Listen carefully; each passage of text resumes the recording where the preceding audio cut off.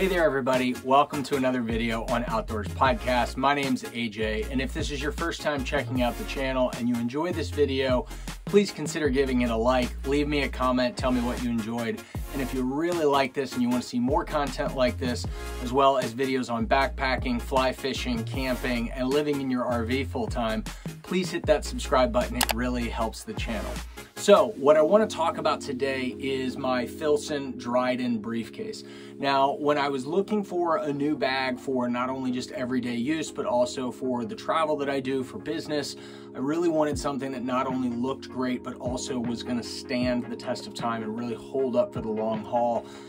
When I travel, I'm in and out of planes and Ubers or ride-sharing cars. I go to all kinds of different events, and I'm leaving my bag on the ground in schools and in companies and in places all over the place.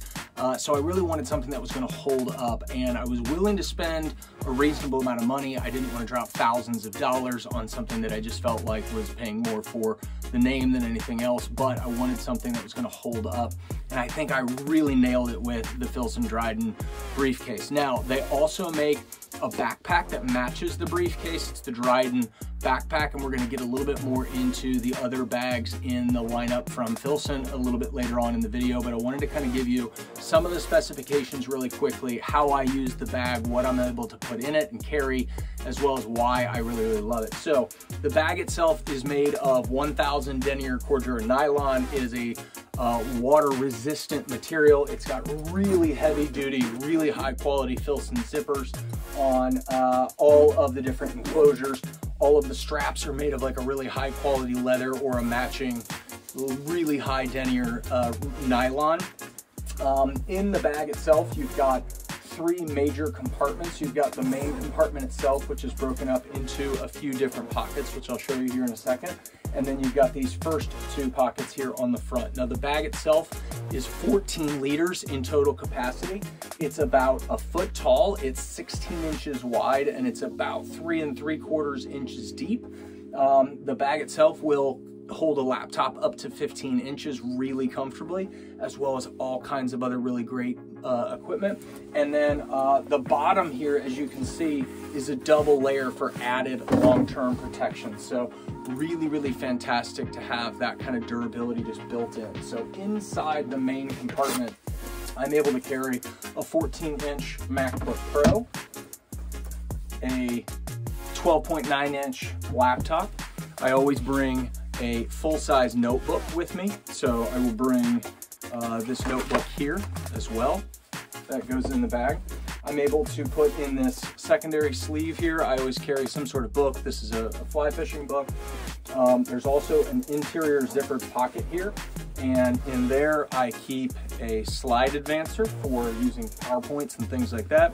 I keep my little 1 terabyte Samsung hard drive. That's all nicely tucked away in this zippered pouch here. Behind the book, I typically keep some sales collateral for one of the companies that I run. And that really makes up the interior main pocket. I've put a vest like this or a rain jacket in there really easily. Fits really nicely. In the pocket over here, I will keep one pouch that keeps my DJI gimbal with me. I have a little pouch that keeps all of my different charging accessories, cables, and my laptop charger in it. And then I've got a 10,000 milliamp hour battery bank with a lightning cable so I can charge my phone. So that all fits really nicely and easily in there, with even a little bit more room to spare. And then in the right side over here, I'll keep a pair of sunglasses, another little personal bag with eye drops, chapstick or lip balm, AirPods and keys, things like that, just so they don't get jumbled around when I'm traveling. They also have sleeves for a pen, as well as I bring my Apple Pencil. And then typically when I'm traveling, I like to have a highlighter with me so I can highlight the books that I'm reading. So that's really what I carry in the bag on a daily basis. Super comfortable to carry over your shoulder. When I'm traveling, I'm normally going with a backpack, and then this bag as my 1-2 carry on the plane, no checked luggage bag. So within the Filson lineup of briefcases or bags that you would use for daily kind of electronics use and work, they've got 4 options. They start here at the Dryden Briefcase. This is what fit in my budget. It was $195. Then you step up to the 24-hour tin cloth briefcase. That bag is $395.